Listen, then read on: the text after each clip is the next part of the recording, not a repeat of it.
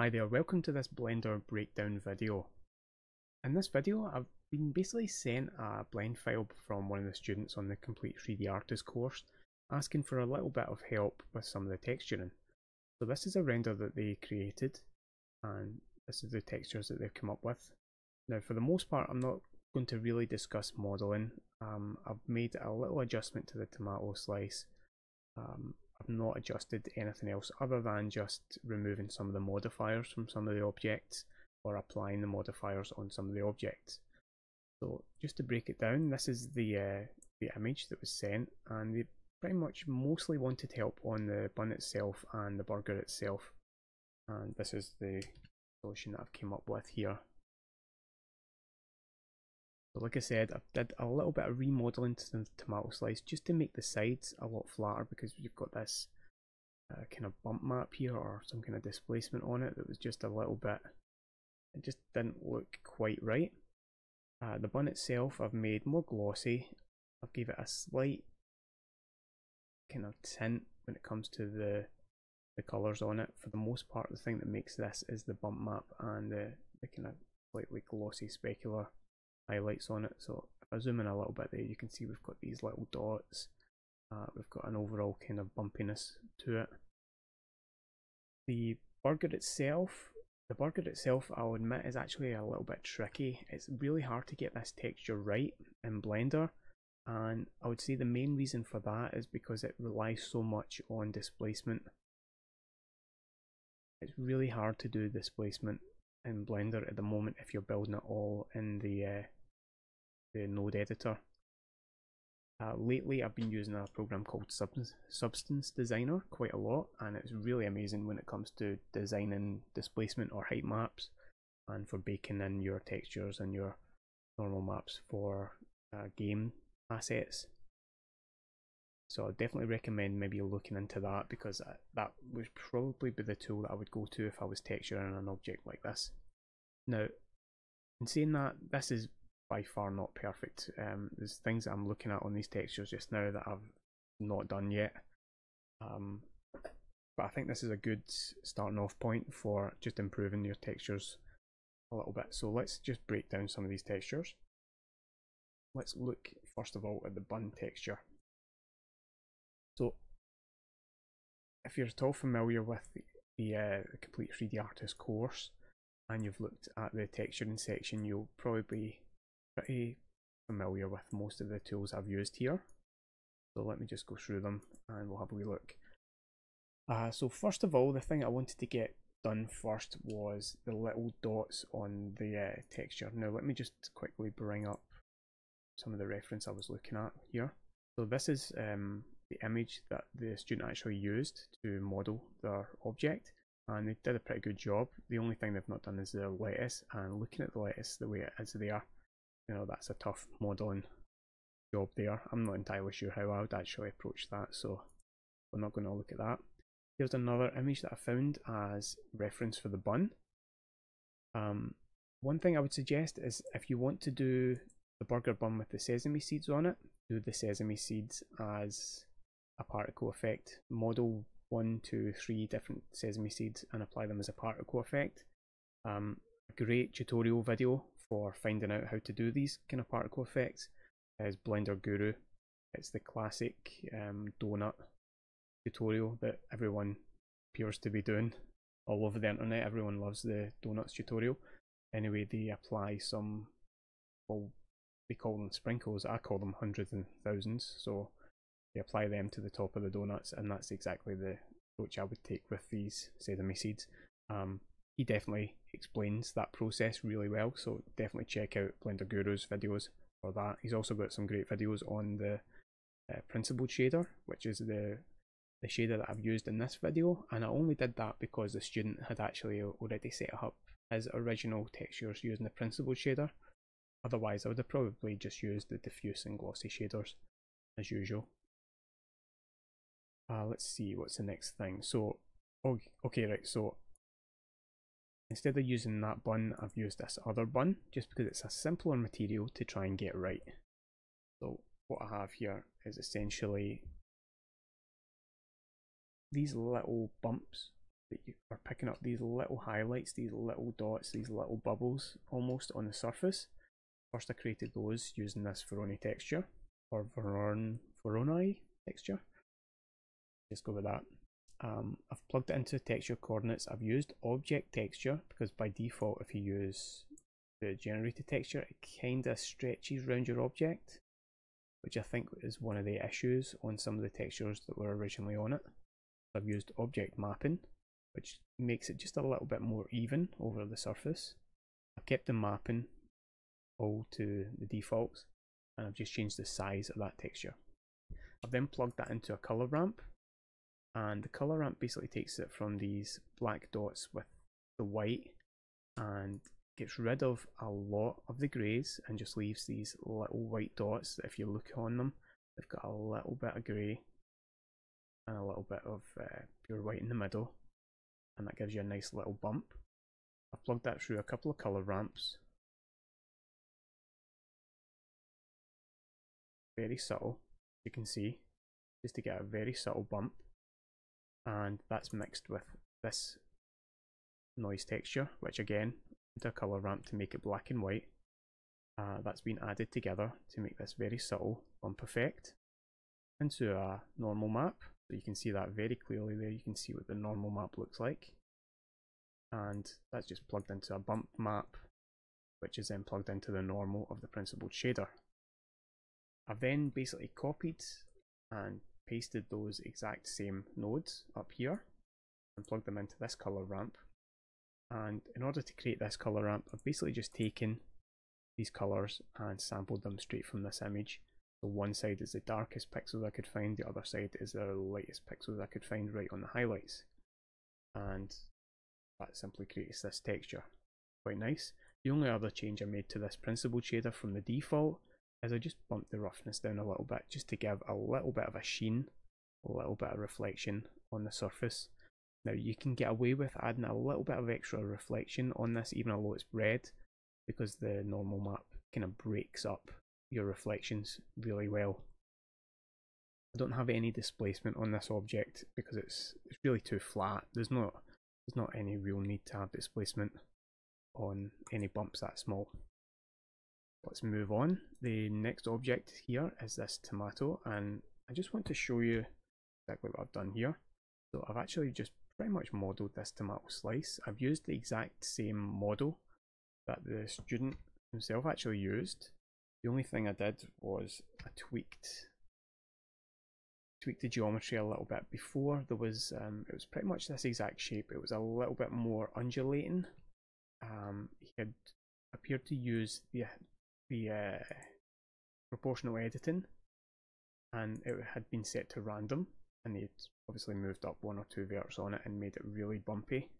So it really wasn't a flat tomato slice. It was almost like a crisp, in the fact that it wasn't very flat. So I tweaked that a little bit. I gave it some really sharp corners using some control loops, and I inset the top a couple of times and basically just generally flattened it off a little bit.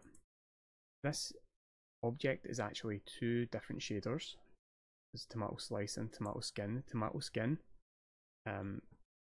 incredibly simple. It's just a principled shader with a color sampled from one of the reddest parts of it, and I've just taken the roughness down a fair bit, and I don't know if I've actually bumped anything else up. I think I just took the roughness all the way down. One thing I would say is on this particular piece of reference, we have these little droplets of water on it.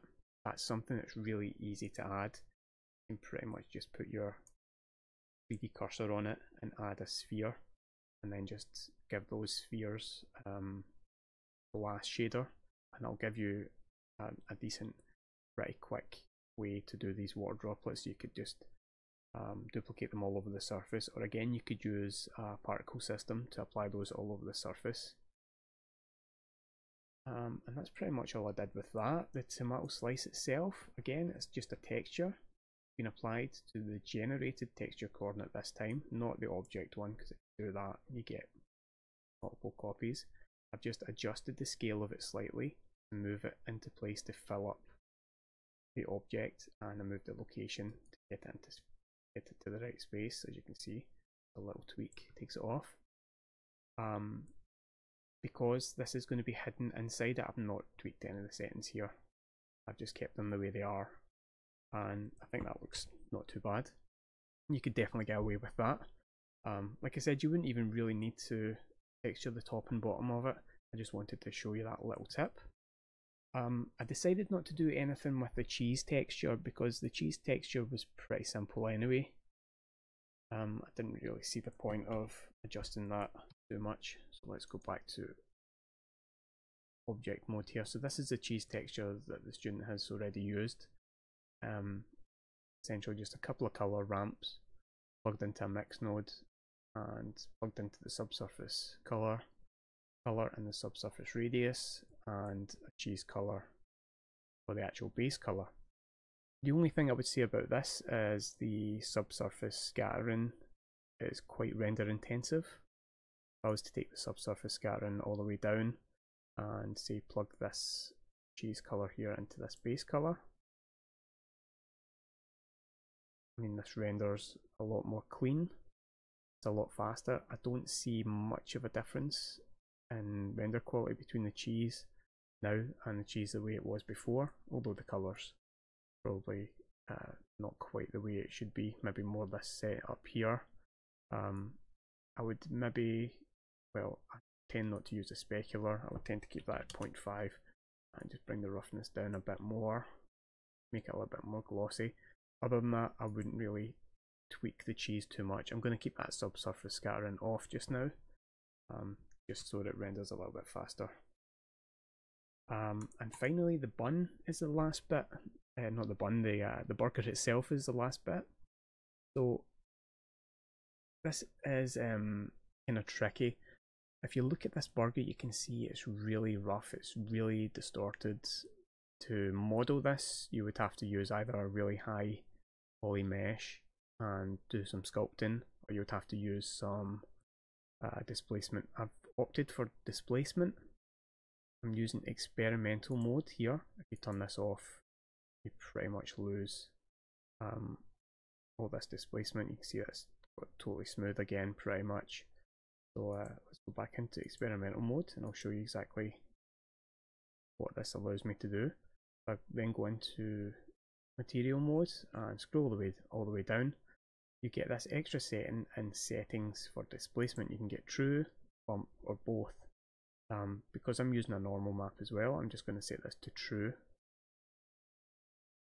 And in my subsurface modifier now, because I took off the subsurface modifier that was on it and applied another one once I was in experimental, you get this adaptive setting, and that means when parts of the burger are further away from the camera, they get subdivided less, and close-up areas get subdivided more.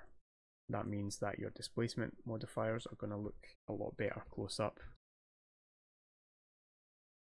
So let me just undo that and put it back in again. So you can see the surface of that is a lot more undulating than it was before. Unfortunately, it's not as heavy as it is here, which is a little bit disappointing. I find it pretty tricky to use the displacement map on this. It just seems to needs a lot more tweaking than I would like for using displacement. I'm going to go into local mode here so you can see the burger itself here. So this is just pretty much an all over basic texture that I've used here. I've used a couple of noise textures, so we have this one for the large details and this one for the low details. They both go through color ramps. You get mixed together using this linear light. So we've got some low pits and some high pits. I've plugged them into this multiply node, which basically makes the darks darker and the lights lighter. Pretty much almost works like a contrast. It doesn't really affect the blacks as much as it affects the lights. And let's see, we have this multiply node, which is again mixing this additional noise texture, and that's pretty much just for the colour of the burger itself. So this is the colour of the burger. Get plugged in, go through a multiply node, and then into the final node. Again, I've tweaked the roughness to make it a lot more glossy. Let's see this color ramp for the bump map. So this is a normal map for the actual burger itself, so very rough, and a very similar map getting plugged into the displacement here. So this is the displacement on the object, and in order to see the displacement working, you have to go in and out of rendered mode every time that you make any changes to it. So just as a little experiment, let's take this multiply node and multiply up to like 3.7. No change happens there. A bit of change on the actual color map itself because they're both connected to the next node. If I go out textured mode or rendered mode and go back in again, you now see that the displacement has increased quite a lot through that node, and that effect might be what suits you more, so you can use that multiply node to increase the highs and the lows. And the way this works is the high levels or the whites get pushed out, the blacks get pushed in.